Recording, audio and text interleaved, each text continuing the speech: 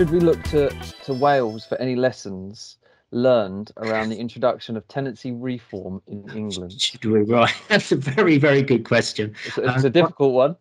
And one which I imagine comes off the back of the much lauded news at the end of May that the planned introduction to tenancy reform in Wales, and that was due in July, but that's now been postponed until December the 1st. So planned changes in Wales, those included minimum 6-month notice period for landlords to enter tenancy, tenants 1 month when it was in a periodic state, important to note, periodic state. Now, changes like this are obviously aimed at increasing protection for tenants. There's no surprises there. But I guess, if anything can be learned from our experience in Date to Wales, and this really is super important. So it's a great question.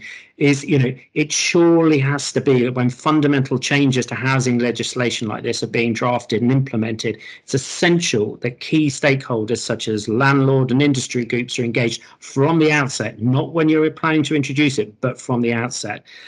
Underestimating the complexity and nuances around the letting and management of property, and therefore the time required, to formulate well-considered and rounded policy. To underestimate that, risks the level of confusion and uncertainty that, certainly in my experience, has dogged, the Renting Home Wales Act to date. And of course, when the time comes, detailed guidance and adequate time for landlords and agents to implement change, those are also essential.